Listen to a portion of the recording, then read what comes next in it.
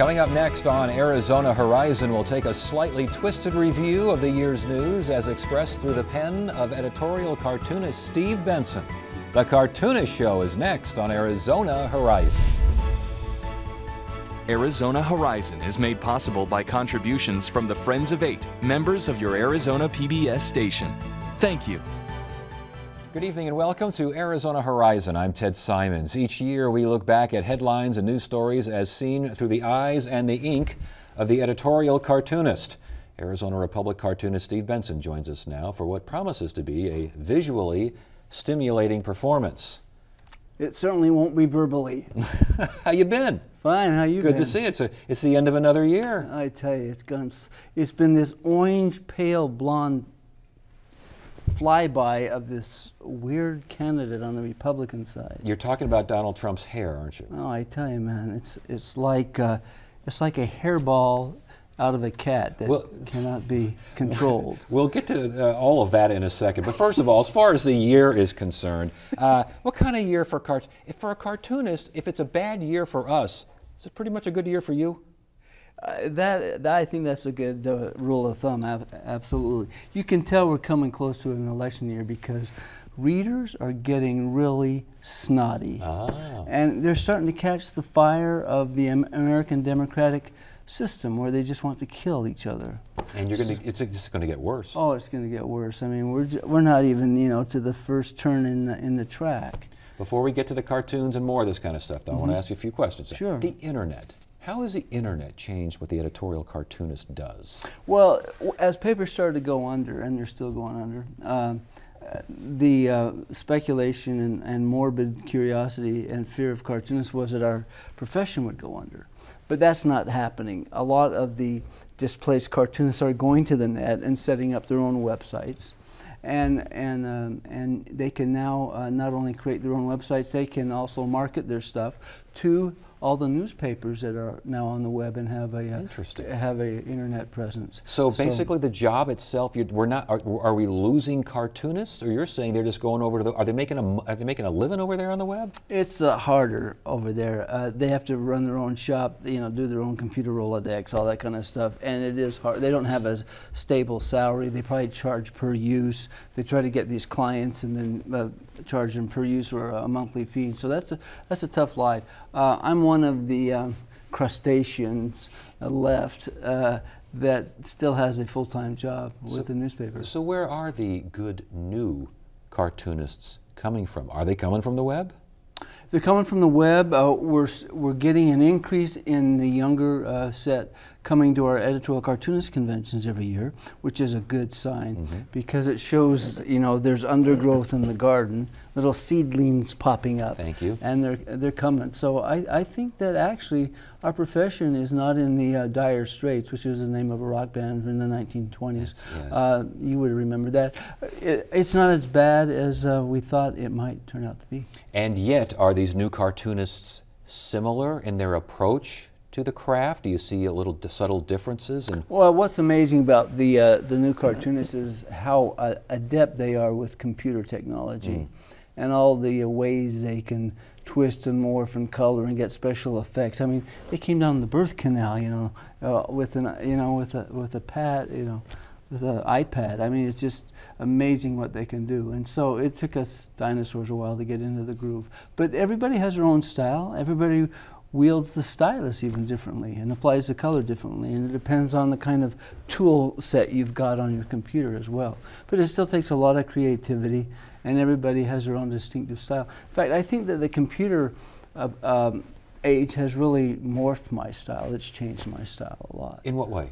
I used to do a lot of cross-hatching, a lot of real detailed, meticulous work, and now I just do a basic black and white, scan it in, and then throw color on it from the Photoshop goddess. And so that's how it works. And so that kind of gives my work a different look, a muted look. Well, let's go ahead and take a look at your work, muted and otherwise. We'll start with we'll start with a my polluted look. Yes, okay. We'll start with a cartoon that really.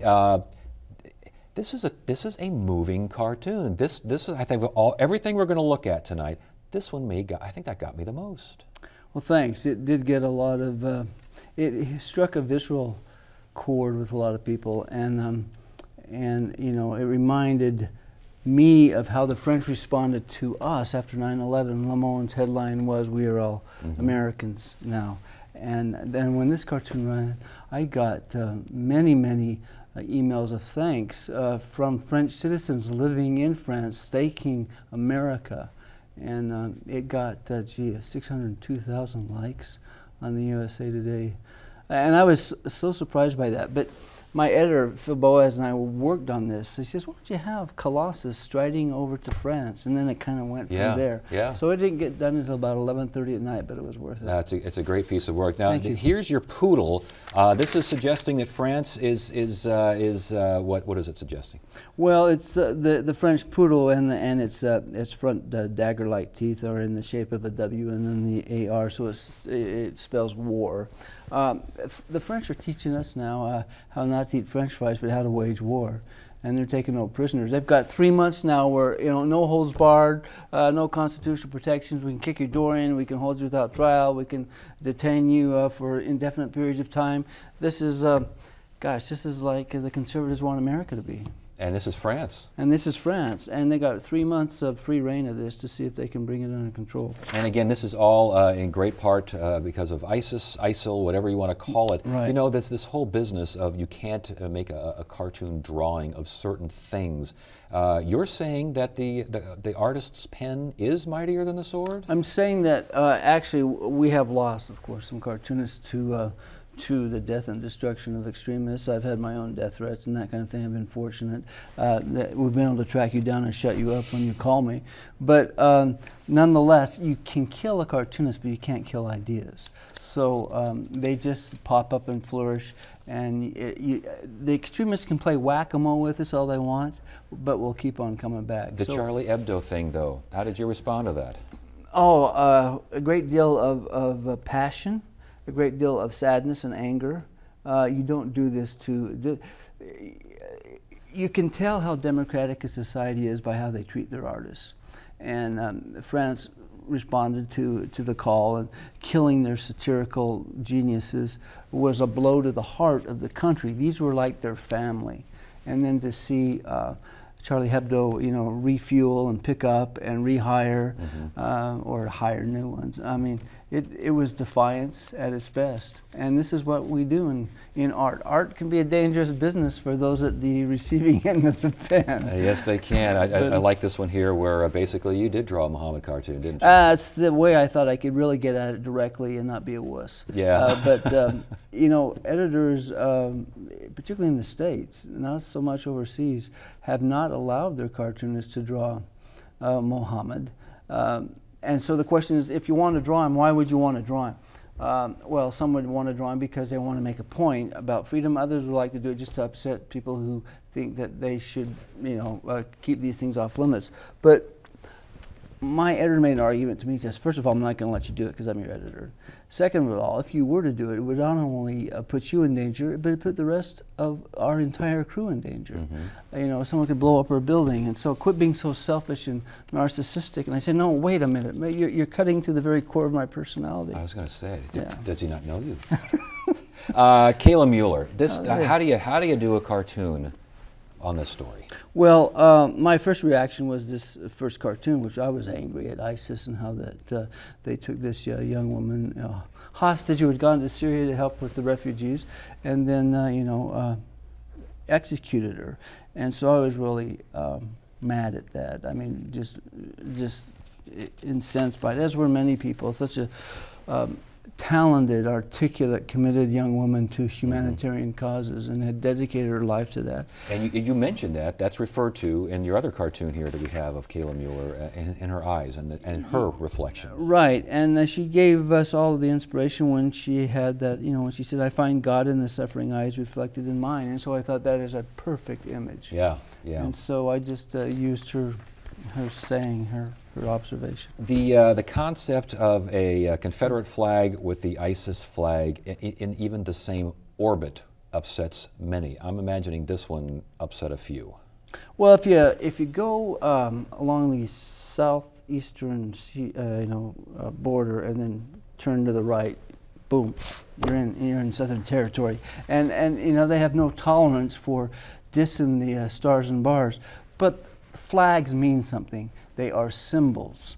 And just as the ISIS flag is a symbol of oppression of women and slavery and mass murder and intolerance, the Confederate flag is not about states' rights. The Confederate flag is about we have the God-given power and commandment to enslave black people.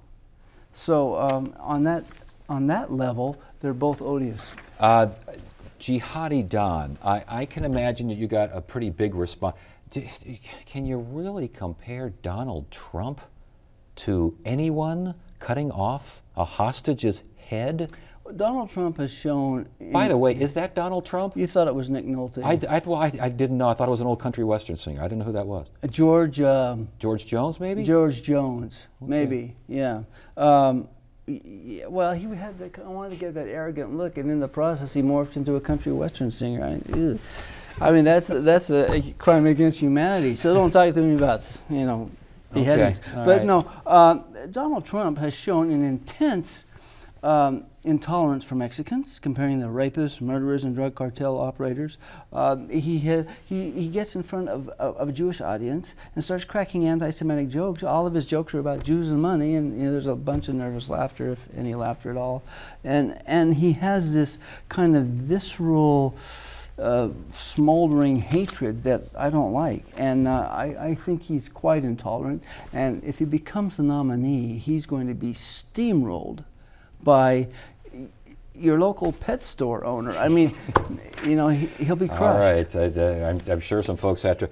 The concept of Donald Trump calling John McCain something less than a hero. Yeah, because he got captured. Yeah. A hero to me is someone who's not captured. Yeah. Okay, well, you're not going to capture my vote, and I'll be your hero then, because I ain't voting for you. But yeah, that was a weird definition of hero. Indeed, and so we wrap up Trump, our segment on Donald Trump, with basically you being so, as we mentioned earlier, what's not necessarily good for the rest of us, great for you. Well, hey, man, you know, if you want to do Trump in 5 easy steps, put down orange, put down yellow, put down pink, put down red, and then kind of blend it out, 50% white out, and you've got the pale tomato Donald Trump. We move on to the Clintons, and this is, yeah.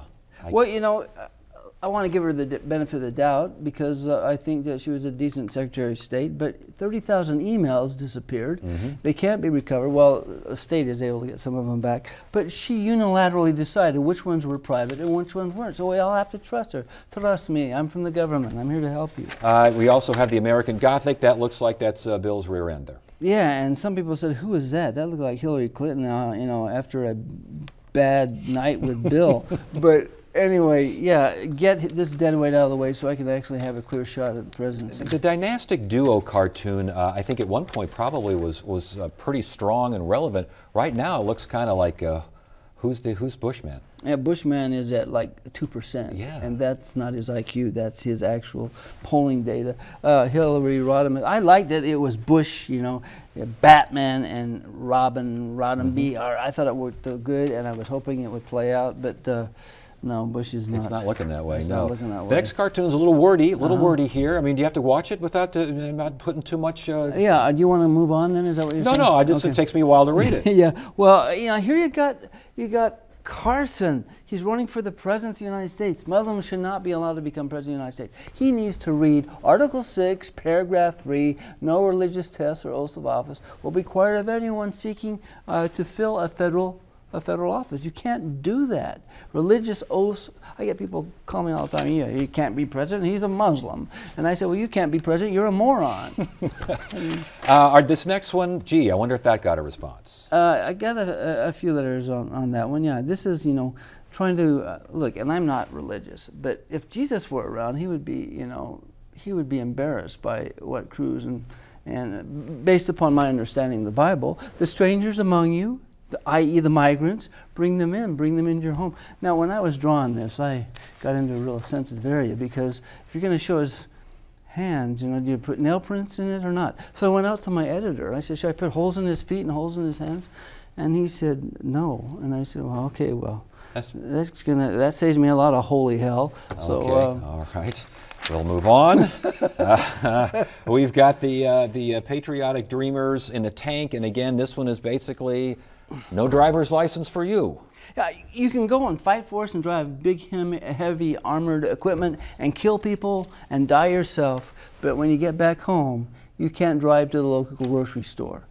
I mean, come on. We're depending on these great kids who were brought here through no fault of their own, the dreamers, and we don't want to let them have driver's license. Now, I'm guessing this next cartoon, I'm guessing that's Governor Ducey, although that looks a little bit like a role player on Green Acres. It was my first, that was a genuine snort, by the way. It sure was. It was my first stab at cold-hearted Ducey. I mean, this is the guy, you know, who's cutting education spending and whatnot while he's building, what, his 8th or 7th private prison that's being funded. You know, these prison builders and owners have happened to be financing his campaign.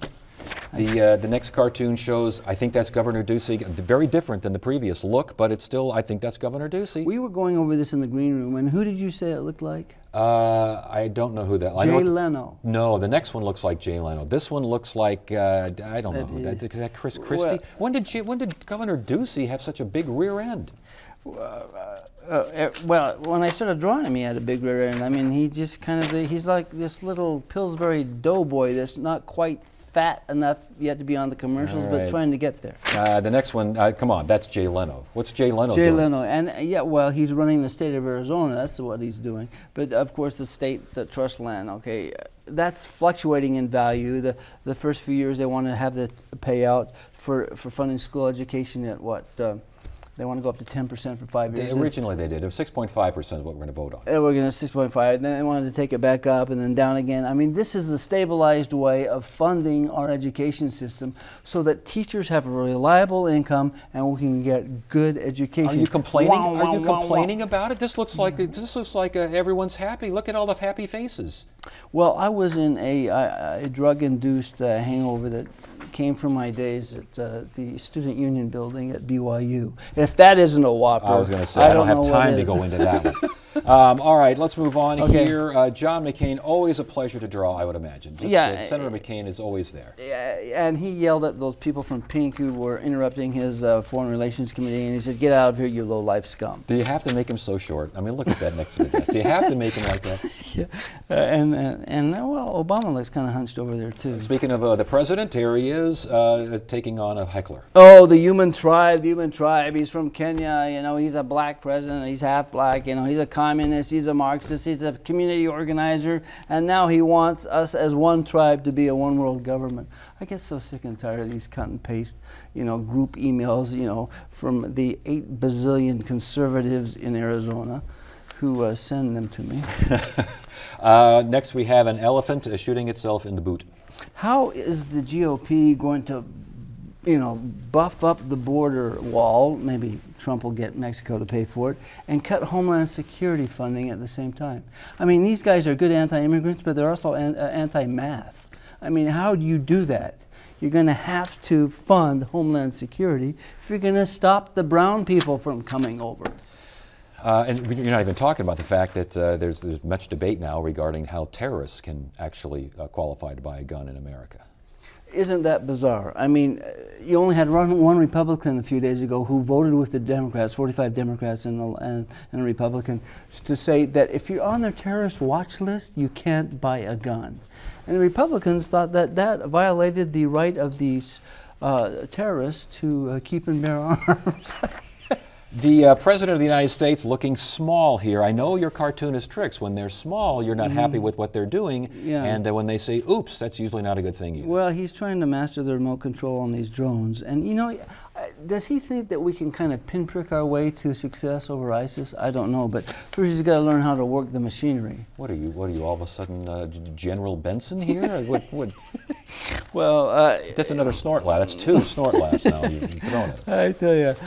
Well, I was in ROTC, so, you know, you're messing with the professional. Thank you for your service. Yeah. Unholy mix. You got the Pope. What's going on with this? With an inflatable miter.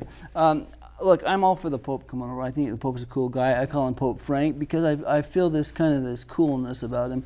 But look, you don't invite the leader of a major religion to speak to our secular Congress and pitch his religion. I think it's all good to get up there and talk humanitarian ideals, but inviting religious leaders, I don't care who they are, Joe Arpaio or the Pope.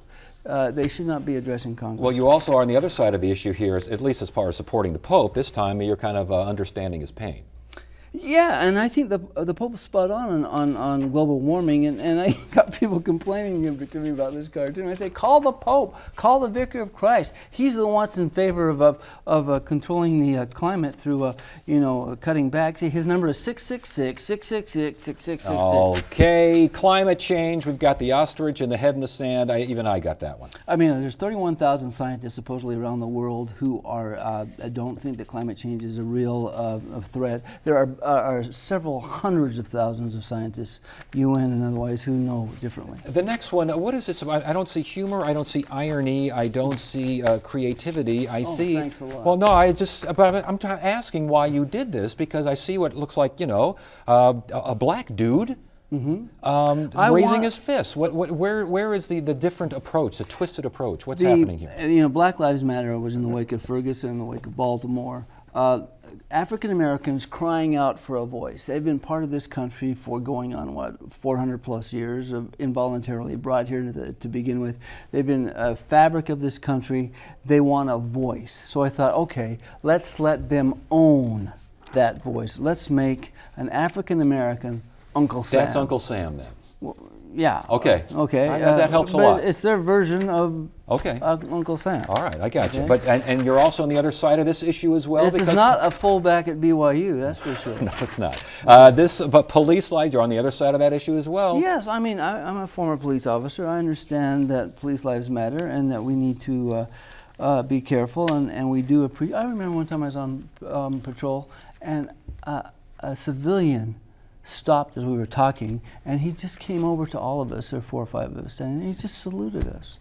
I always remember that. He says, I just want to thank you for your service. Okay. So, All right. We got the lowering of the Confederate flag, and we got the burning of the churches. The burning of the churches, that's a story that a lot of folks have forgotten, but that was a serious issue. We had a whole raft of those church burnings, upwards of 30 arsons or so throughout the South after the killings in Charleston and whatnot. 5 more reasons to ban assault rifles. I'm sure that got a response. Well, I mean, yeah. I mean, if this keeps on going, we're not going to have anybody raise the flag.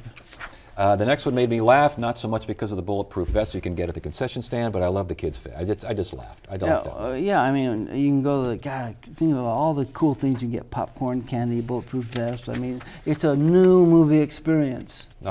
Okay. A crying bald eagle. Yeah, we haven't seen that before. No. Some guy wrote me, he says, that's not very creative. You got a tear from the... I said, you're not seeing this in color. It's a blood tear. You need to subscribe to the newspaper. Joe Arpaio, he has been money for you. He has been money for me. He's about to be paid. Well, he's paid a lot of money himself for. He's admitted to contempt. Now the question is it criminal contempt for not obeying the judge's order to stop the racial profiling traffic stops, and he could go to jail. He could. Theoretically. But right now, Judge Snow seems to have the gavel, and Judge Snow has been a good judge on this. Very patient, but firm. Yeah, the next one. What's going on here? Well, this was Bruce Jenner, who's now Caitlyn Jenner, and I thought this was a striking pose that she took, and it was kind of fun to draw Jenner in a way that consumers were not accustomed to on their breakfast cereal box. You sound like a little tongue-tied there. Yeah, I was going to say, it sounds like it got you a little excited there. Well, yeah. And then we have the sign of the cross, Kim Davis, sign of the cross. Yeah, right now, look, she promised that she would serve, dutifully as a clerk, but then when she's asked to do stuff that violates her religion, she invokes her religion. Well, if you can't serve because of religious prescriptions, then don't serve. Our last one, again, this one made me laugh out loud. I mean, I had to laugh at this one because Brian Williams, what was he thinking? He was thinking, what new story can I come up with? I mean, here's a guy that says he went in with the first wave of helicopters as we went into the Iraq War. And then, you know, things got bigger and bigger and bigger. And, of course, now he's gone back further. And I remember Bunker Hill. Yeah. Good year for you. Nice cartoons. Always a pleasure to have you here. Cartoons. Yeah, it's great having you here. We hope to have you here again next year. Thank you. Thanks for stopping by. Hey, thanks for you stopping by. Otherwise, I wouldn't be Yeah, here. I got nowhere else to go. Oh, and God bless you, everyone, except the politicians. Okay. That is it for now. I'm Ted Simons. Thank you so much for joining us. You have a great evening.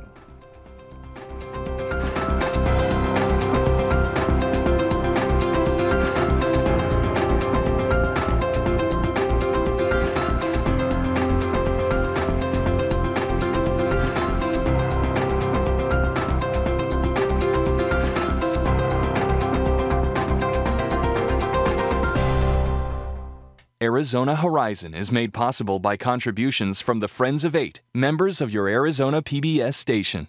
Thank you.